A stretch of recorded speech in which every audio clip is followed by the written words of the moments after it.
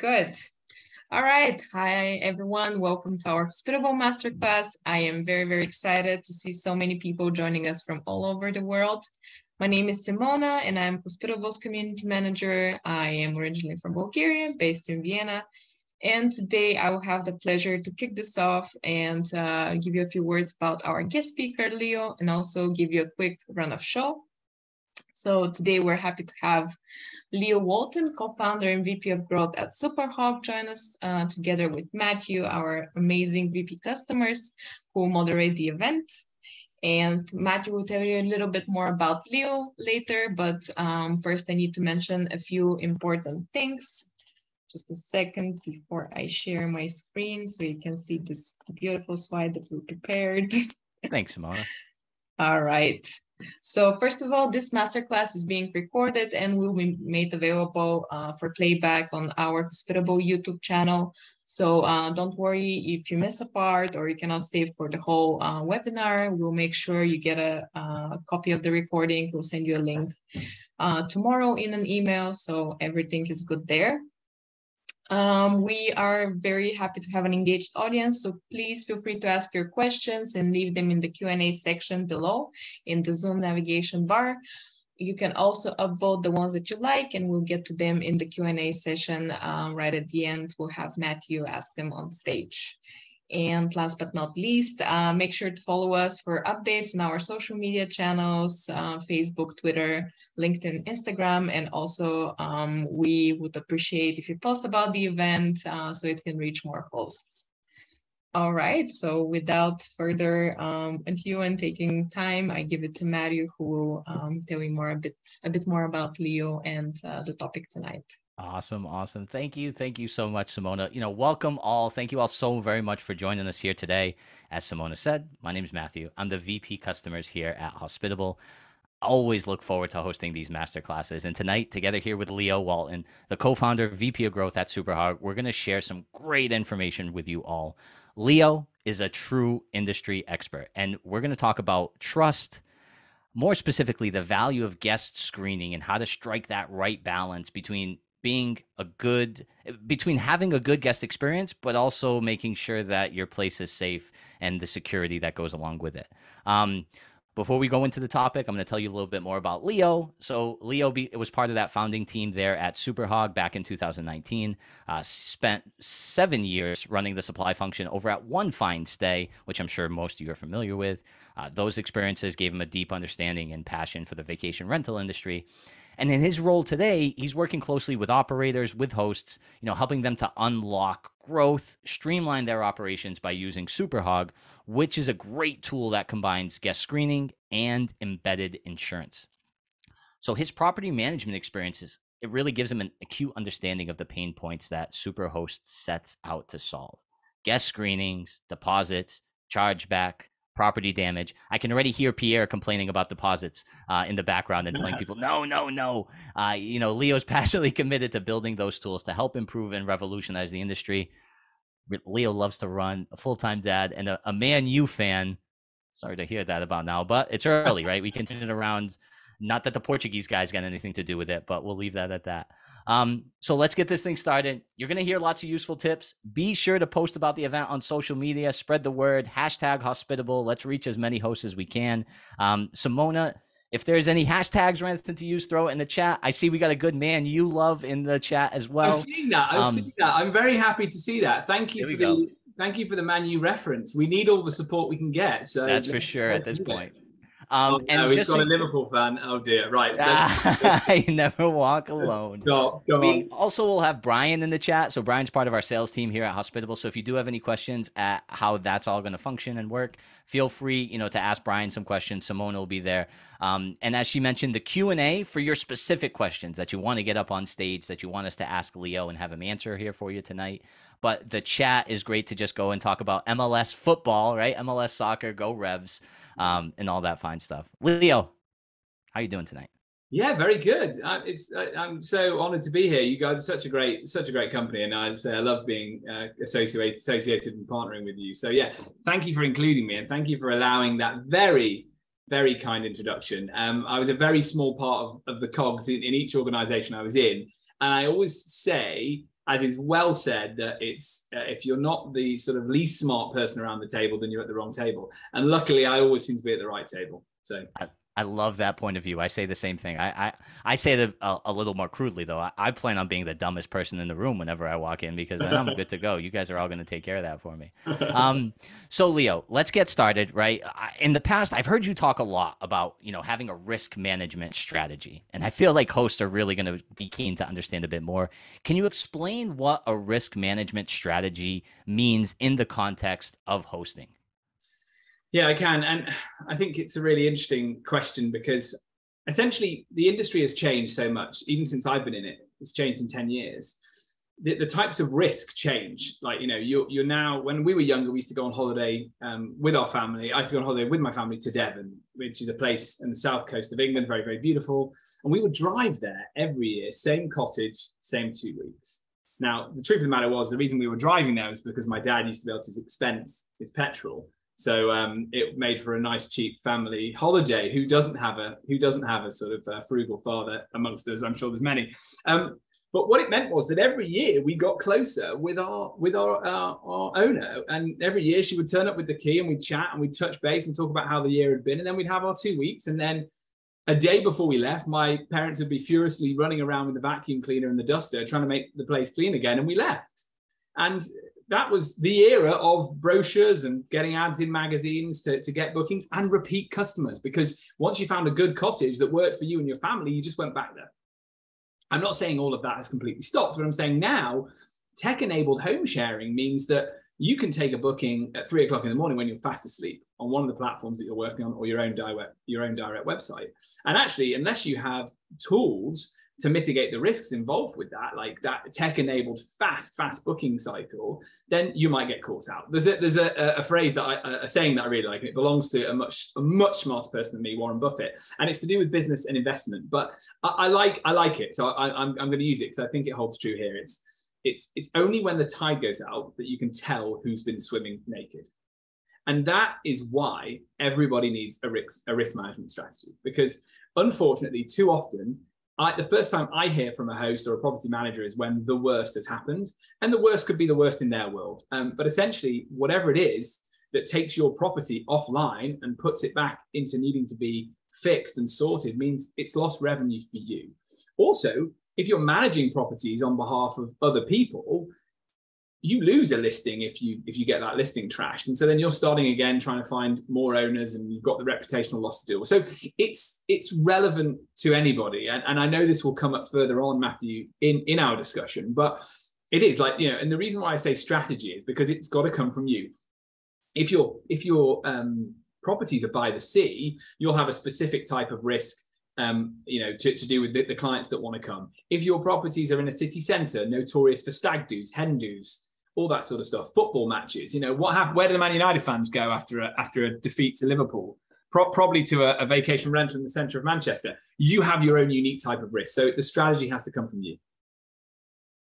All right. So I think, what I hear about a lot, it seems like in your world, there's really a major focus with SUPERHOG, but in 2 areas: guest screening and financial protection. What's more important? Is one more important than the other, between that guest screening and having some financial protection in place to keep you protected? Yeah, it's that sort of chicken and egg thing, isn't it? I guess a little bit. But let's start with the assumption that everybody who's putting their home or a home they're managing on the vacation rental market will have at least home insurance in place. Because clearly it would be very strange to have a property that's not at all protected with content or buildings cover. If we can start at that assumption point, then really the first point, the most important thing is to vet and to screen. But let's go back a stage. Clearly, if you have no insurance in your property, that's completely reckless. Like you need to have something in place in case a tree falls through, or there's a flood, there's a fire, anything like that. So we start at that assumption. You've got a basic home insurance package. What's I think more important is vetting people. And why? Because ultimately prevention is better than cure. Like, don't allow your properties to be the place that people organize huge raving parties, sell tickets on Facebook, and 1,000 people turn up. Like, all of that stuff is avoidable through the use of screening technology. We're going to go into this more later on. It's like going to the doctor and saying, hey, I've got, the doctor diagnosed you with high blood pressure, and they're going to give you some pills to treat that. They're also going to have a look at your lifestyle and say, what could you have been doing to stop us getting to that point? And, I think it's just a simple case of trying to be as proactive as possible. So I guess to answer your question, it's a tough one because they're both obviously so crucial, but I think it's the screening technology, it's the prevention. So then let me ask you, right? Because I know some hosts like Instant Book, right? We're going to have those simple things that are just there for Airbnb. What would you say to those hosts, right? What are some of your recommendations to hosts that are putting off guest screening for fear that it's going to help their booking, it's going to hurt their booking conversion. It's going to hurt the revenue that they're generating because, hey, I want to take more people than I'm declining. What words of wisdom do you have for them, Leo? Wisdom, that's a strong word for me, isn't it? He's putting me on the spot now. I don't know. We're quoting Buffett. We got some great quotes coming out here, Liz. You seem like one of those guys there, Leo. I'm not. That's very mean. Now, I'm in terms of what I would say to them is, if you're using another type of screening tool, if you're using a screening tool and it is causing friction in your booking process, you're using the wrong one, or it's being implemented in the wrong place in your journey, or in the wrong way. But first and foremost, if you're not using screening technology and you're worried about making the leap into doing it, then I would say, I guess I've answered that question separately by saying, just make sure you implement it in the correct way. And you think about what it is that you're trying to solve for, because I wouldn't recommend using any screening technology that screens a guest before they've booked and paid. So realistically, you want to collect the money from them first, and then you want to send them to the screen either through a direct API or a PMS integration, whatever it might be, however it's being presented to you. But you want to send them to that journey, and then afterwards they can, go through it. But if it takes them 3 weeks to go through it because their booking's not for another 6 weeks, you've not lost the booking, you've not put them off. And as long as you kind of make them aware of it on your listings and in your emails, you can do it in a way that controls the narrative, which is that, look, we really need you to do this because our hosts, for example, want to be sure that you're not criminal, whatever it is. There's messaging you can do. Like, we need to verify your identity before we can give you the keys. So if you can kindly get that part done, perfect. Another thing I would recommend doing is link it to another thing you want them to do, like sign your rental agreement. That's good. So I'm going to take on this landing page to verify you and sign our rental agreement. You can also use that to be the place where you collect your deposits. And then there's a reason. There's a reason for that guest to be on there and doing that work for you, without it just being about what's their identity and do you not trust me. So I guess what I would say is that anyone who is slightly put off from doing it, again, it's going back to this, it's the risk that you're exposing yourself to, but you do have to be very careful, because all we're saying is have some training wheels in place to make sure you can get comfortable about who this person is. There's an old Russian proverb, which I like, which is that trust, but verify. And that's really, really important. If you think about that, it's really important. It's like, it's not saying, I don't trust you. And if a guest gets a whiff that you don't trust them, that will put them off. It's about saying, thank you for making this booking. We're really looking forward to hosting you. This is the step we need you to go through before you arrive. And if you work with that and you build out that risk management strategy, then you won't see an effect on your booking, because also the bookings that will be put off coming to you are the party bookings, are the bookings where somebody's coming with criminal intent. Their intention is to book it, deal drugs. Their intention is to turn it into a brothel, a mobile brothel for 2 weeks and make a lot of money and leave. All that stuff happens. And those elements will not go and book a home where you're using screening technology, because they know they're going to flag and they're going to end up in trouble. So I booked an Airbnb today down in Tumar, right? I'm going to go hang out in downtown for a little bit and enjoy some of the fruits of the local town that we have here, instead of being in the village in the middle of nowhere. Mm-hmm. This was the first time in years where I had to do some guest screening. So I made the booking. They had a message that came like 30 minutes or so later. Probably could have used Hospitable and got that right away when I was still on Airbnb, but that's neither here nor there. But they had a link to go ahead and fill out the form. I went through. It was pretty seamless. It already had some of my information that was put in. I had no problem doing it and uploading my ID for them. I didn't even think twice about it. And it wasn't mentioned anywhere. It wasn't discussed anywhere. Like, I just went through it because I'm probably a stand-up person. I want to ask you, in your opinion, where does that friction start to come in? Like, I've seen some things that are like, wow, I feel like a urine sample is going to be collected before I walk in there as well. What are some of the things that you've seen in other tools and other strategies that are off-putting, that are making people increase, provide more friction and having it, be a struggle for the guest experience?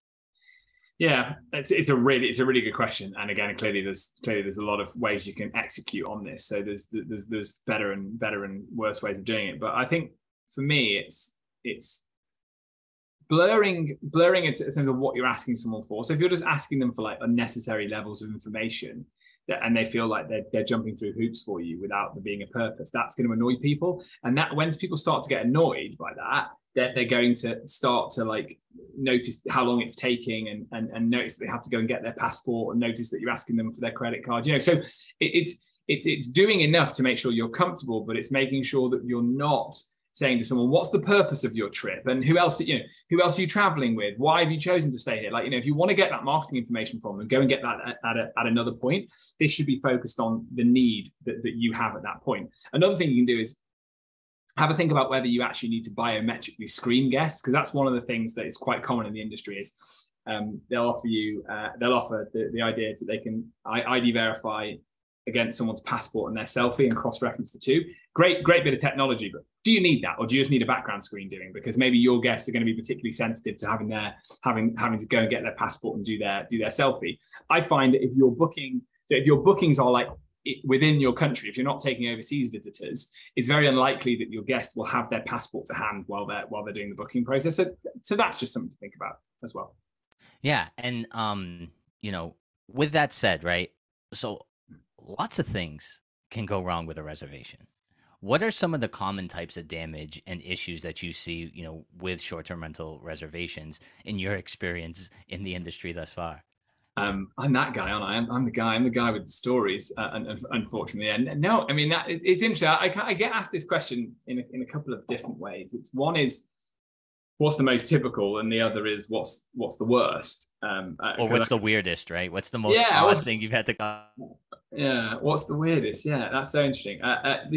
And I guess the typical is quite mundane. It's very sort of regular types of damage that you would expect. So I think that it's fair to say there's an elevated amount of risk during a booking if someone is using the property for the first time. And because they're on holiday, they also are not going to take the time to read manuals extensively. Like who does? Like, you get there, key doesn't work, so you start like, really not. I'm not saying I do this, by the way, but the key doesn't work, so you start like really kind of like pulling at the. So one of the most common things we see is like door handles being ripped off and doors being like, because people are just impatient. It's like, oh God, I'm trying this thing and it's just not working. It must be broken. Of course, it isn't broken. It's a user error. So that's the thing I would say. It's like it's very mundane things. It's sort of I burnt a kitchen work surface with a pan while I was cooking because I didn't realize that in my kitchen at home I can put it down because it's marble, but here it was wood and you can't put it down. So it's things like that. It's red wine spillages, because I mean I think, I don't know, but put it in the chat, guys, if you think this is too authoritarian. But should we just ban people drinking red wine during bookings? I mean, could you say like, drink your wine at the pub, but if it's at home, it's got to be white or it's got to be fizzy? I mean, I don't know. That would not fly here in Portugal. I would have to abruptly reject that reservation and say, well, I've been to places where they've left me bottles of port wine, and I'm like, oh, muito obrigado. Thank you very much for that. Okay, so maybe it's me. Maybe I am, if I'm allowed to, if I get a night off from being a dad, I'm a bit of a white wine fiend. Maybe it's just me. But I think, and let's talk about the fact as well that people travel with children. So I've just traveled. I went to Lille in northwest France and had an amazing time at a vacation rental. But we scraped the floor because we were kind of messing with the beds to get the setup best for us and our daughter, because we co-sleep. So we kind of moved it and we scraped the floor, and I was like, bloody hell, so annoying. And of course I because I'm in the industry, I spoke to the host and they're going to send us a bill, right? And we're going to have to pay for it. So that's the really mundane stuff. The worst stuff is often why people come to us, and I don't need to go too much because I don't want to sort of spread fear, uncertainty, and doubt amongst you all, but floods. So people leaving a bath running and it happens to be at the top floor and it cascades down the floors and you have the carpets to replace throughout the house. Fires in kitchens because people leave ovens on and and pans smoke, and then the really terrible stuff, which is the Facebook invite parties that happen. And in my One Fine Stay days, we wouldn't have too many because we did our due diligence as much as we could, but we weren't using screening. And a couple of times a year you'd have big parties, Halloween, New Year's Eve. We all know these nights. They're dreadful, and the damage associated with them is real. And then if you're managing on behalf of someone else, they will delist. If it's your own property, you'll feel completely terrified to open it up again and host. And then the one I mentioned, but it's real, is people doing criminal things in properties. So taking them over, dealing drugs, mobile brothels, shooting pornos. Like it all happens. Like and without tools in place, it can happen.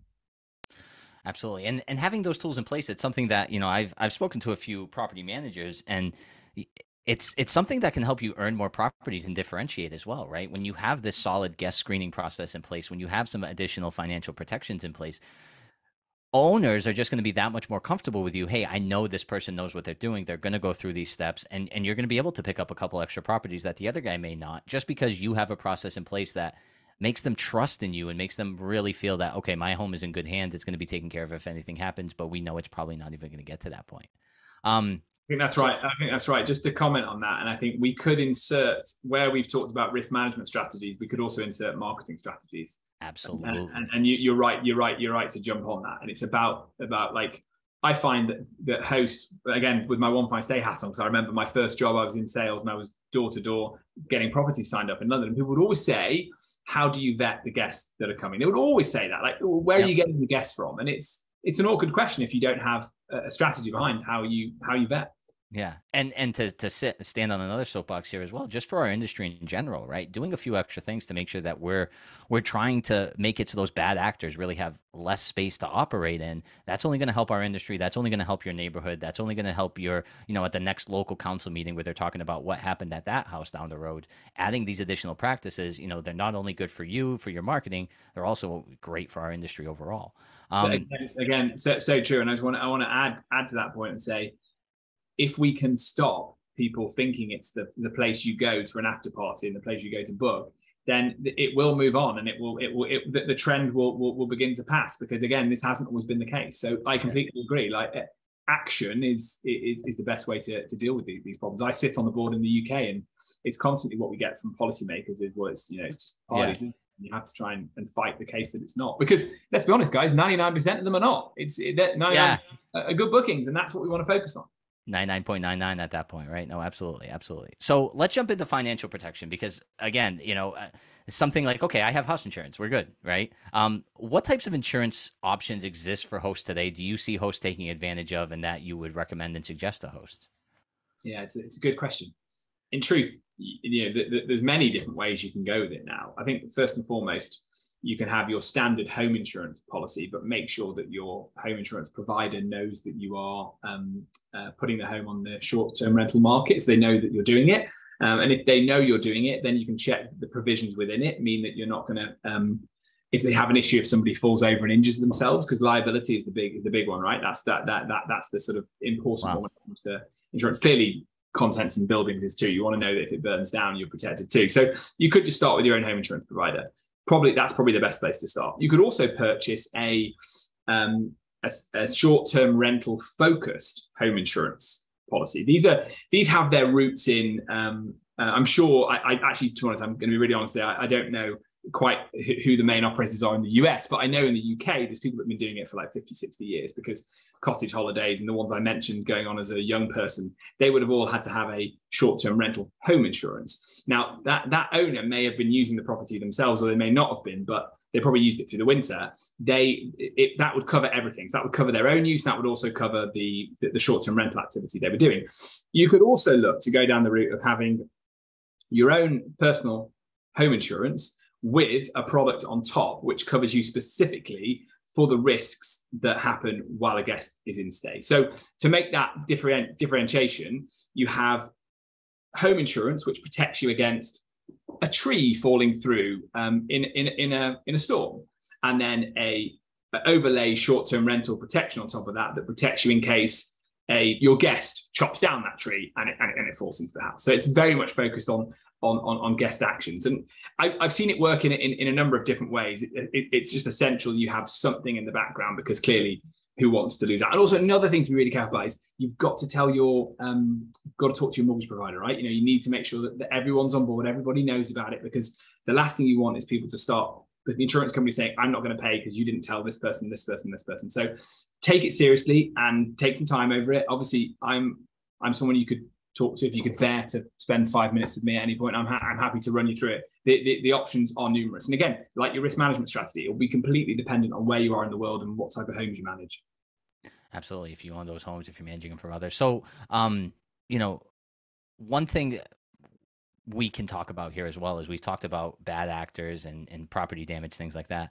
But there are also different types of frauds that we're trying to prevent and to manage within our industry. How does SUPERHOG screening combat some of the different types of fraud that we're seeing out there in today's day and age? Yeah, it's right back to what we said at the start. It's getting one step ahead of the criminals, because things are always changing, right? Things are always evolving, and fraud splits out in my world anyway into two different things. One is sort of genuine fraud, and the other is friendly fraud. Often it's quite hard to tell what's friendly fraud versus what's genuine fraud, and that's why it's really interesting, because I think we'd all agree that people are able to do chargebacks probably too easily with their credit card companies. It's a broken system. I actually read an article. I must have. I'll try and find it. I'll ping it to this group. But I read a really interesting article on it, and it's clearly a credit card company wants to show that they've got their interest of their consumer and they've got their back and all that sort of stuff. But it does lead to, as we all know, like people kind of not really playing the game with it. I'll go on to that though. Let's start with the fairly standard stuff. So somebody's had their identity. Someone is using someone else's identity to go through the booking, and they've got that person's credit card, and they know a little bit about them. When they hit something like ID verification screening, which is a part of what we do and other companies, our software will pick up whether it is indeed the person they've said it is, because they'll have to put their passport and then the selfie, and then we'll cross-reference the two. So at that point, when you look back on the booking, you can prove, if someone claims that their credit card was stolen, you can say, well, look, it wasn't, because this is you. So actually, this is genuine fraud that you're trying to commit. Or if someone's using a stolen credit card, and they are actually using a stolen credit card, it will stop them going to that step, and they'll cancel the booking, or they won't make the booking because they won't want to go to it. So the stolen credit card one is linked to the identity theft one, but what I would suggest you do more than anything is use 3D Secure wherever you can. When you're taking a booking, we use it. So we run credit cards when we take deposits and deposit waivers for our clients, which I'm sure we'll get on to talking about later. But so when we do our deposit management process for our clients, we always run those cards through 3D Secure, because then it goes back to their bank and they have to verify that it is indeed them, using facial recognition on their banking app or using a code.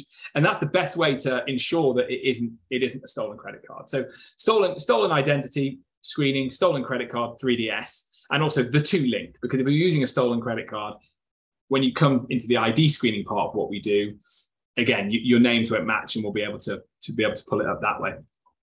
Guests claiming credit cards have been stolen.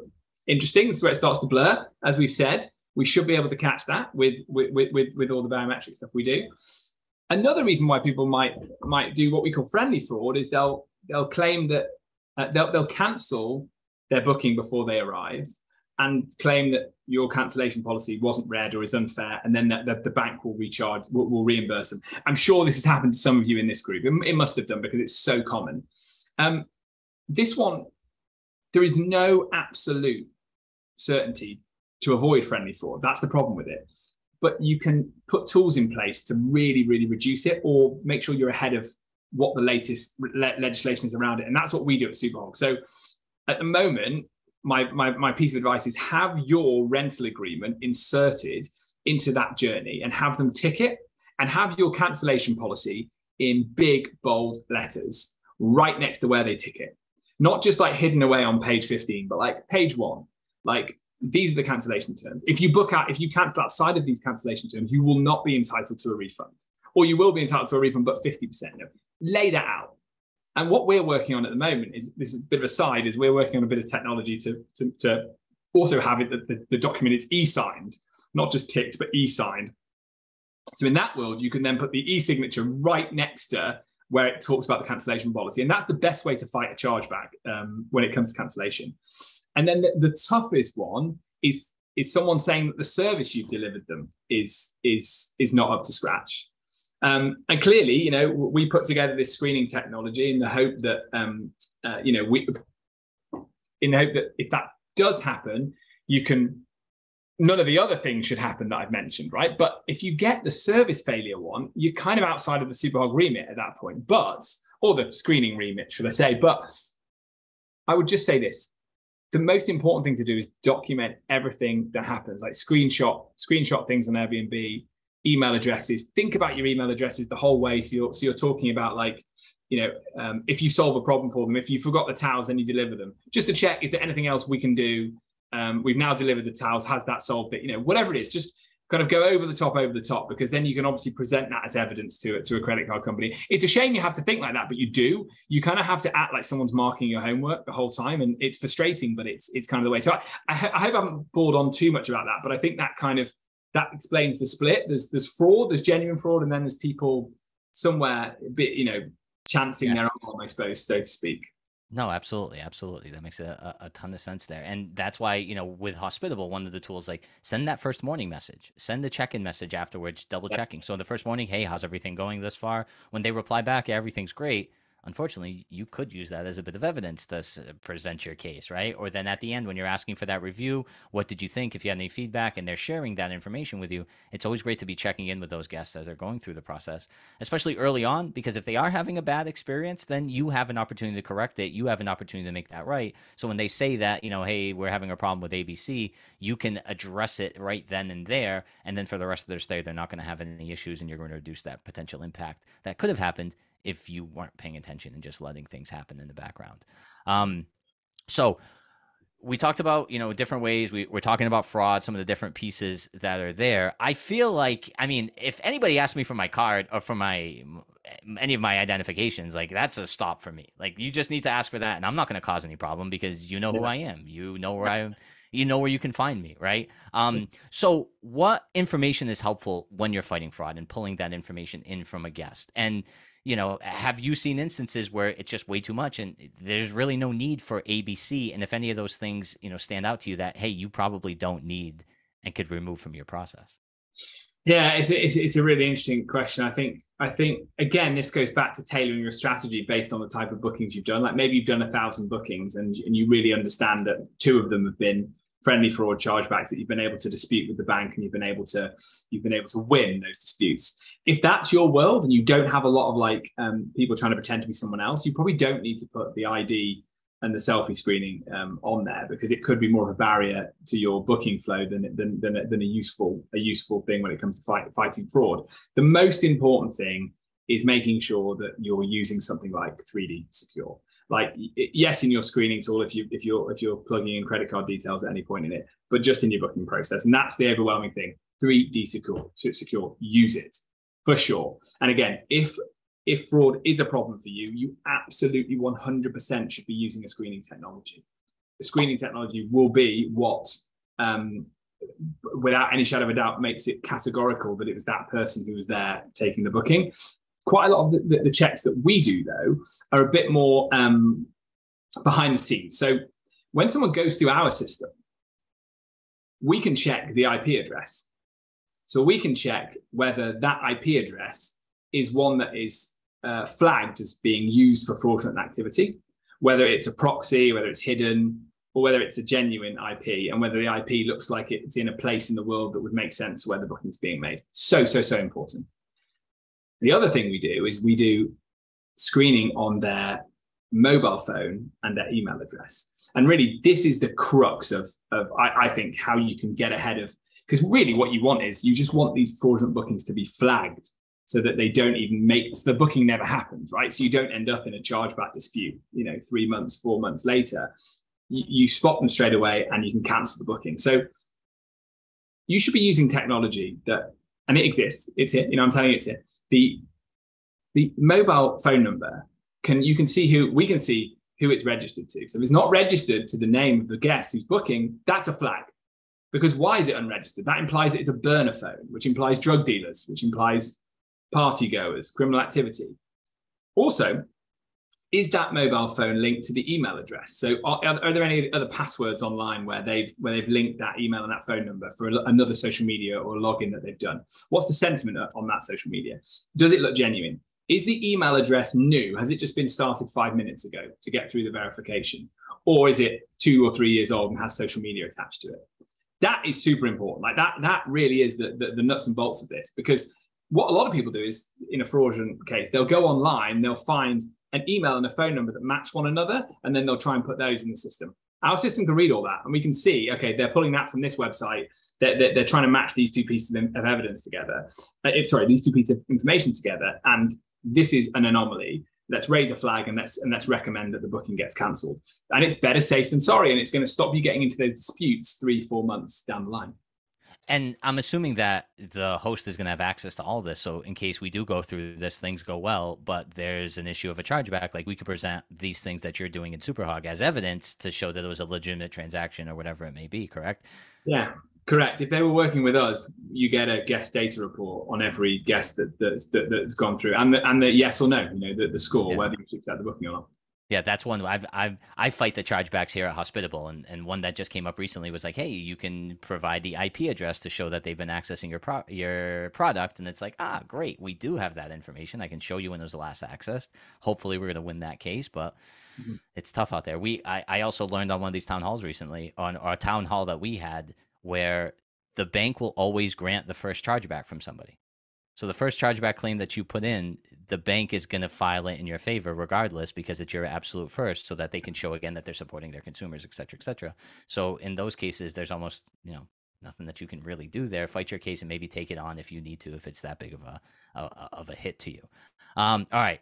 I think we just before we wrap that, I think we touched on this earlier when we were talking about prevention and trying to improve the reputation of the industry. It also works in this issue of fraud as well. Like, we'll start winning more fraud chargeback cases the more evidence we can submit as an industry, and the more that people will realize that because banks and they're going to learn, aren't they? And we can help that education, right? We can push that education in their faces with the evidence that we have, and hopefully that cleans it up, because it is a massive problem, as we all know. It's such a massive, and it's so painful, but we're on the front line with other people in working slightly different corners, with trying to make sure that everyone has the necessary information. And I love it when I speak to someone and they tell me something new, but what I'm hearing at the moment is it's not enough to have a cancellation policy on page 15. You have to have it on page 1 in block capitals in bold, so they can't claim they missed it. So they can't see that. Okay, that's great. That's awesome. So put it out there really quickly in that guide. All right. Damage deposits, right? Everybody loves having the damage deposit. It feels good. Airbnb's making that changes. So what's your view? We know some OTAs want to dissuade hosts, right? They're taking it off platform. They're making you do it elsewhere from taking them. Talk to me a little bit about damage deposits. Like I said, I can already hear Pierre going off wherever it is, holding his baby, putting her to sleep right now, about damage deposits. Yeah, well, firstly, I disagree with the OTAs when they try and dissuade you from taking for protecting yourself. But there has to be better, smarter ways of doing it ultimately. So, the OTA's focus generally is on the booking. It's not on the delivery of said booking. That not sort of casting dispersions on the OTA world, but it's just it stands to reason. You're there to take a commission, to take your booking. The more of them you take, the more successful your business is. It's not really to get into the nitty-gritty of delivering service. We know vacation rental industry is not OTAs. It's not just OTAs. It is the people behind curating the listings, delivering the towels, creating a business that's all about hospitality and service. It's fantastic. It's like, I'm addicted. Like, when I first stayed in that place in Devon, there was no OTA, and there was no need for a damage deposit, because there we were handing over the keys, and 2 weeks later, if we'd have broken anything, we'd have paid for it. But you do need to have a provision for small damages, because after most bookings, you could probably go around and find a very small bit of damage, or not be quite sure where the damage has come from. So you want to do something that's hopefully going to stop creating barriers for guests. And I think the smartest way to do that is to have a mixture of, I would like to suggest that people should give the guests the option between a traditional deposit or a damage waiver. And I'll go into a bit more detail as to what I mean by that. But let me say this straight away. Having an insurance policy for small damages is not the answer. Is not the answer, because you can't, when you get onto the small damages, it's very hard to say exactly what's happened, when it happened, and you have to be really good to have caught it when you come to clean up the property, exactly which booking the small bits of damage happened. They just accumulate. You know, back in when last week when I was in Lille, we hadn't told the property manager about the scratch on the floor. Maybe he wouldn't have found it for 3 more bookings, but still someone would have been on the hook. So it's really, really important to remember that like insurance is not the answer for very, very small stuff. It's complicated. Deposits are good, but again, you need to be able to attribute it to one particular booking. And you then are in an argument with your guest about whether they indeed did cause that damage. So it's complicated. The damage waiver, though, I think might just be the best of all roads. Now, again, I recommend you give the guest the option between the two, but some clients just use the waiver because it's so straightforward, which is that you charge someone a non-refundable fee of, say, $35. That $35 gives them an accidental damage guarantee up to $500, which means as a host, you won't chase them if they break something accidentally.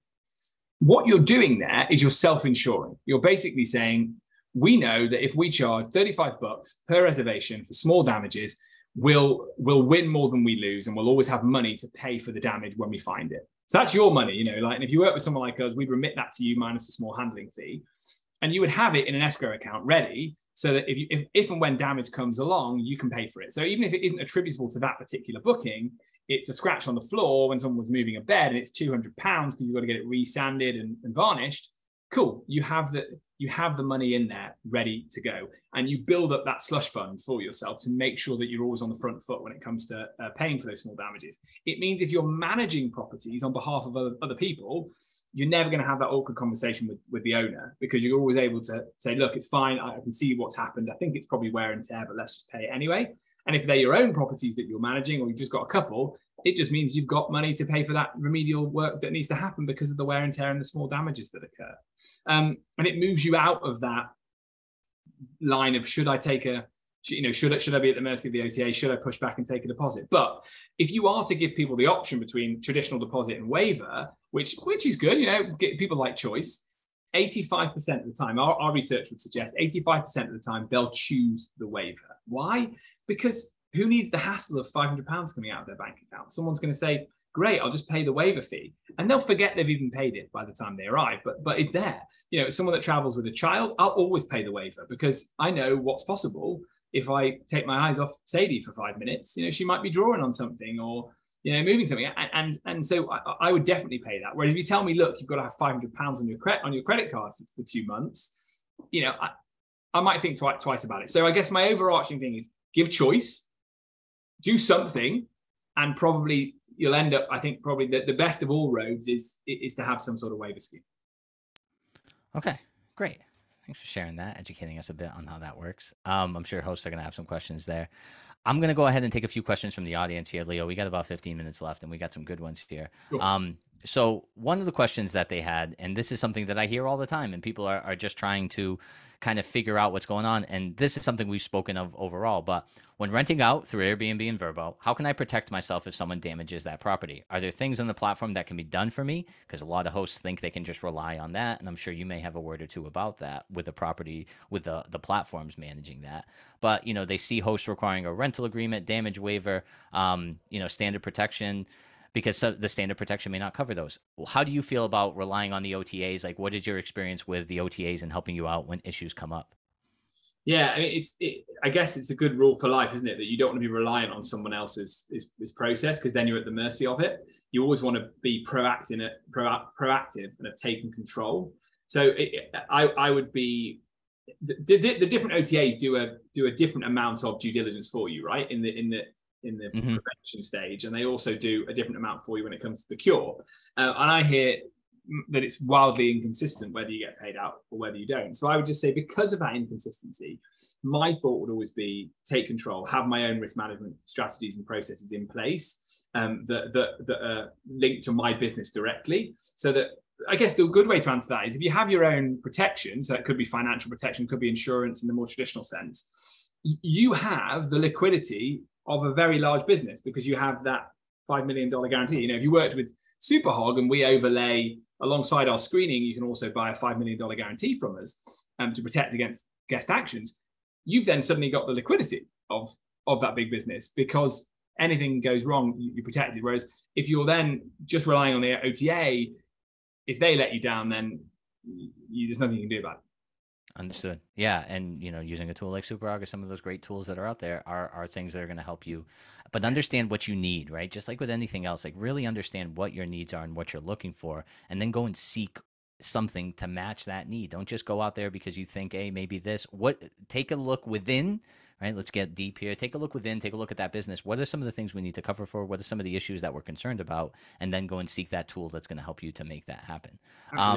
Yeah. Now, I don't know if SUPERHOG does this, but do you have any way to identify guests who have been bad actors in the past, or do you have anything to speak of some of the tools that do things like that? Where people have thrown parties or have got kicked out or have had other challenges with any of the platforms. Does SUPERHOG offer anything like that? Yeah. So as I've already kind of focused on, I think the real meat in what SUPERHOG does specifically is that if you want it, we can check the IDs and cross-reference them with a selfie. That's pretty meaty. But then more importantly is the IP, the email address, the phone number, and the home address as well, because we can do all that sort of online scrolling to make sure that there's nothing in there that looks like an anomaly. But also alongside it, and again, it's not something that I highlight too often, but we've got the years of data that we have around things that have gone wrong in property. So yes, you benefit from, you will occasionally get a flag from SUPERHOG saying, don't take this guest because of a previous incident in a previous booking. Now, we won't share what's gone on because we'll be very cautious about what we provide you information-wise, but we'll just tell you, do not take the booking because of a previous incident. But we have evidence that this person is booking you shouldn't take. And with us, it's never gray.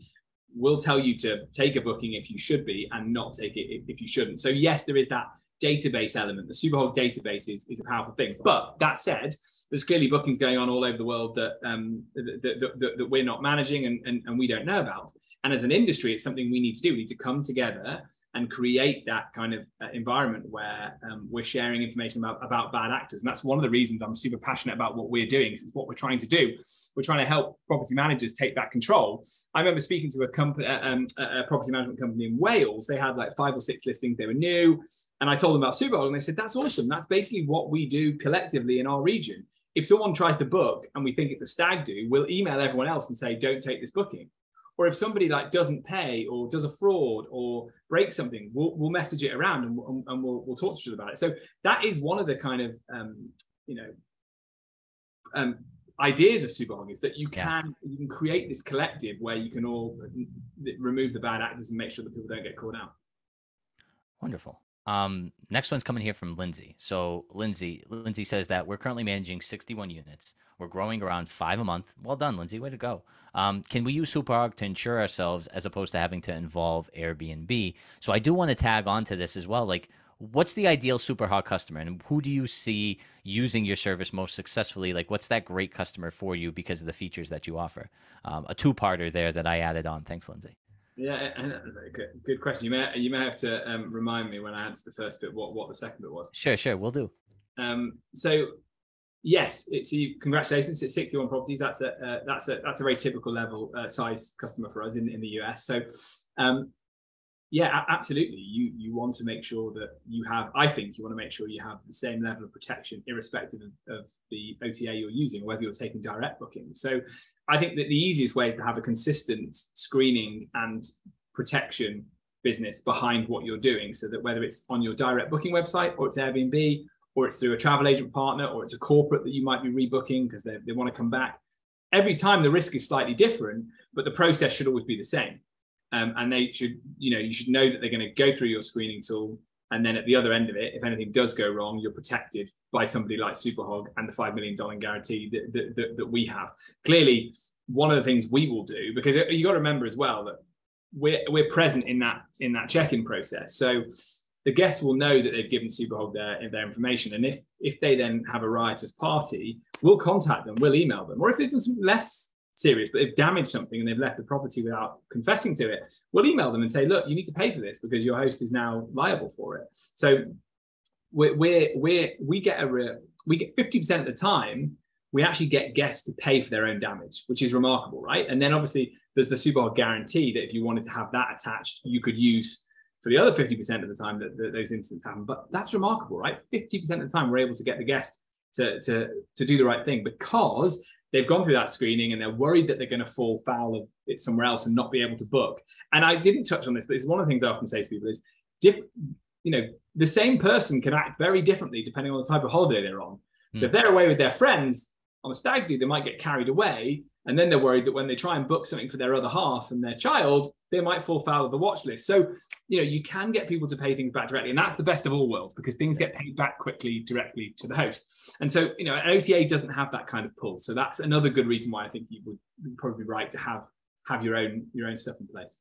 You just made me smile wholeheartedly because I'm thinking about my weekend trip where I'm going to go stay downtown. But all I really care about is if they have a bathtub because I want to take a bath as opposed to the trip that we're going to be taking in Vegas in a few months to VRMA. If anybody's going to be there, please stop by the booth. We'd love to say hi to you. Yeah, Matt Demetrio may be a bit different on that Vegas trip than he is. No, it's professional. We're going to be.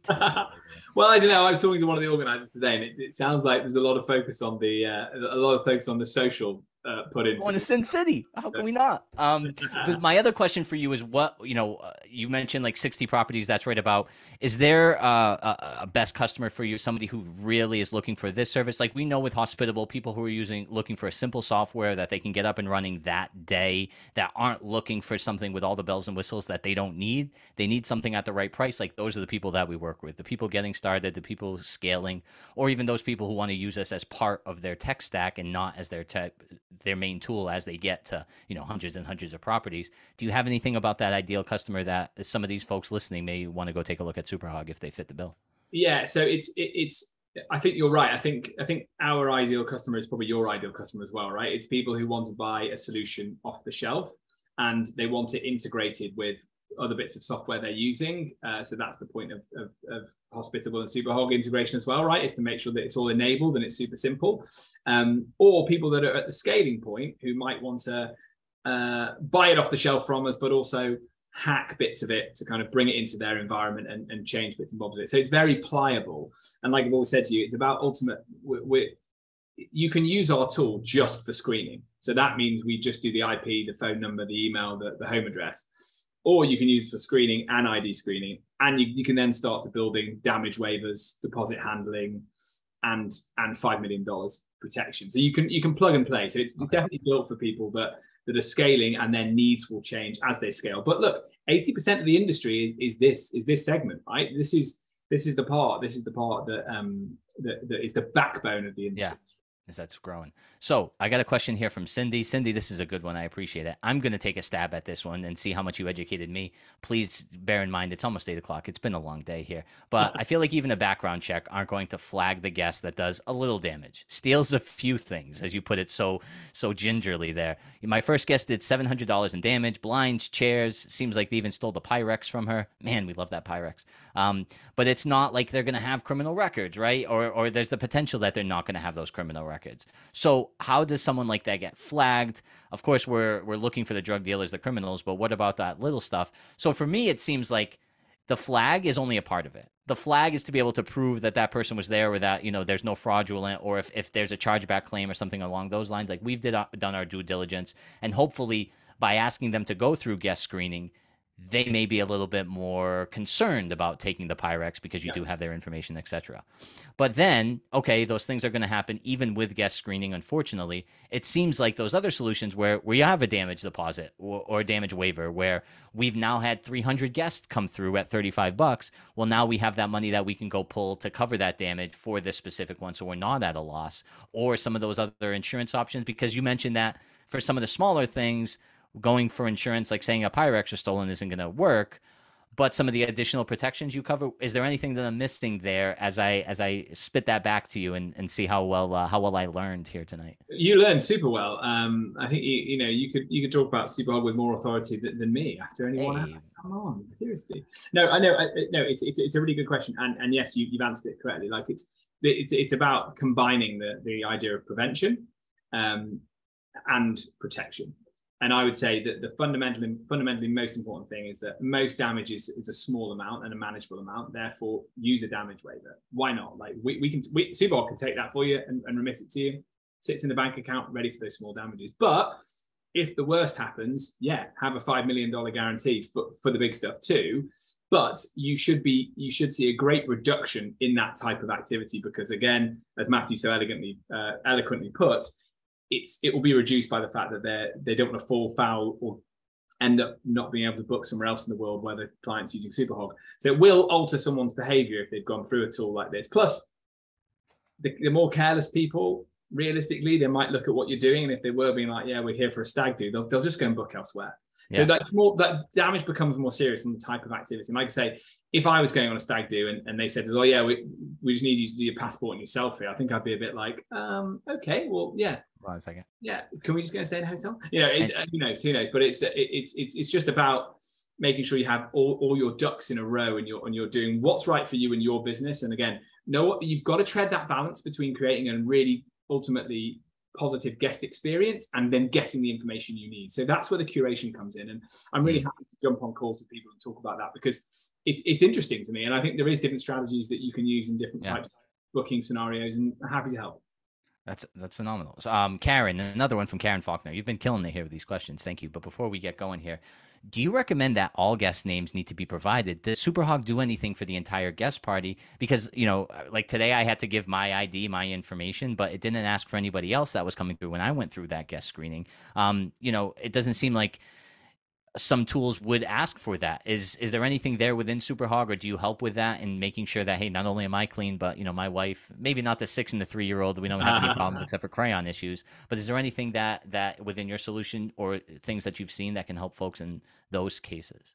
I'm just thinking about how cute my daughter would look going through a biometric facial recognition thing. I think she'd look adorable. And her passport. I bet that passport is something special, right? That's honestly, for sure. It's a good job I don't have it to hand, or I'd be showing you my daughter's passport. It's the cutest thing in the world.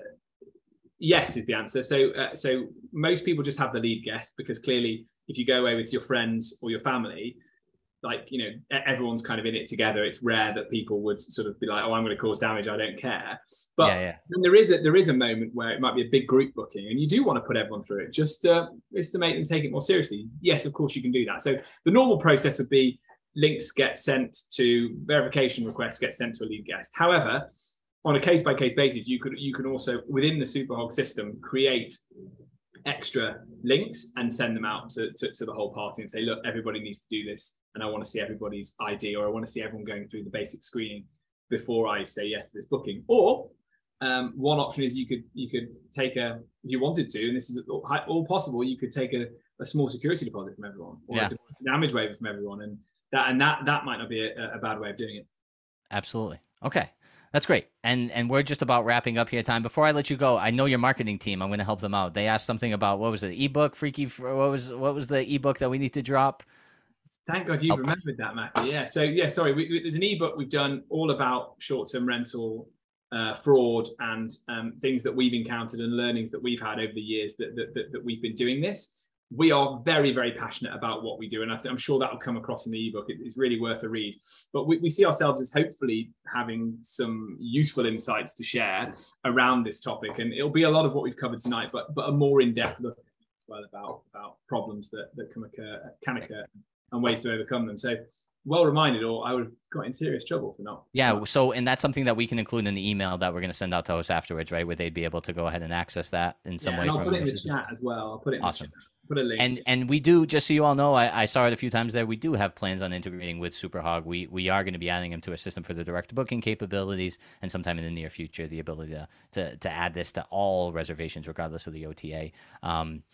So, looks like our time's come to an end today. Thank you so much, Leo. This was awesome. Thank you for leading this amazing masterclass. You shared some great insights. I know I learned, proofs in the pudding, and I know definitely some folks, they may have some more questions, but at least they're going to be more educated questions at this point, which is phenomenal. Most importantly, thank you all so very much for joining us and being such an active audience. Thanks for, hitting up the chat, sending those Q&A questions our way.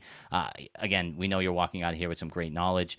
Here at Hospitable, we love helping hosts stream streamline their business while generating income, generating more revenue for their bookings. If you're not a Hospitable host yet, you can check it on our website. Get started with a 14-day free trial. You can get up and running today. You can connect your Airbnb account, start automating messages, syncing your calendar across bookings in minutes. You can do it probably before you finish a cocktail. We're going to be putting that to the test when we go to Vegas, so come stop by the booth there. Simone is going to share a free trial link, I believe, in the comments, or you'll also get that in the follow-up email that we're sending tomorrow. And, you know, lastly, if you enjoyed the content we had today, join us next month. We're going to have a Hospitable Host Workshop where we actually have 4 of our own hosts with all varying levels of experience. They're going to share their stories on how they deal with declines and inquiries, declines with bookings and, you know, booking cancellations overall. They're going to share some great information for you all based on their own history, the things that they've been through. So be sure to join us next month, September 29th. 11 a.m. Pacific time. We got to start getting these a bit later for you Pacific folks. Don't worry, we're listening to you. That's all from me. You know, thank you so much, Leo. We appreciate having you.